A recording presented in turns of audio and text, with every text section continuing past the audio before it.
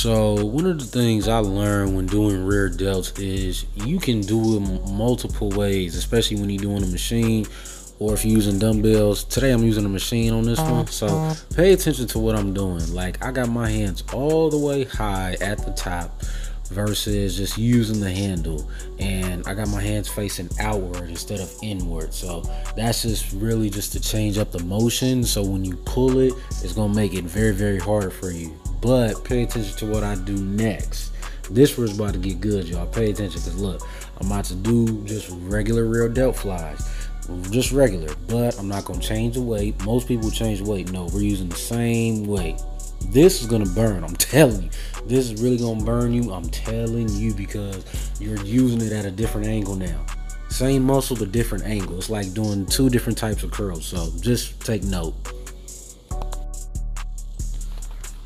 Now, here we go to the this is the best one right here. So, do you comprehend what I'm doing? This looks like a standing reverse shoulder press, right?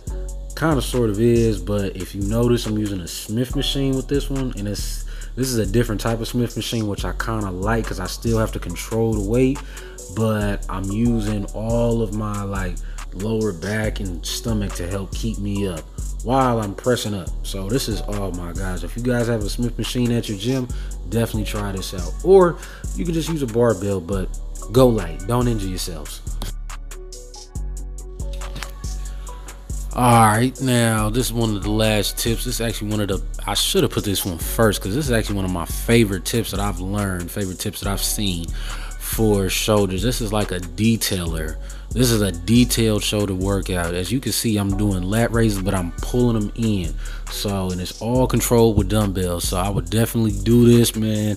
This is going to detail your shoulders up, have you looking 3D dimensional.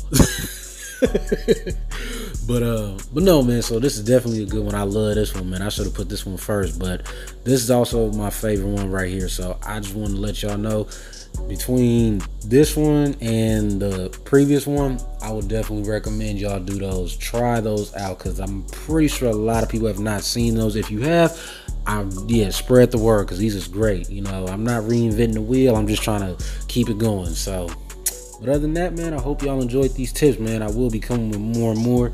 If it's anything y'all want me to explain or talk about, let me know, and then I'll get to that next. So, but other than that, hope everybody stay smooth.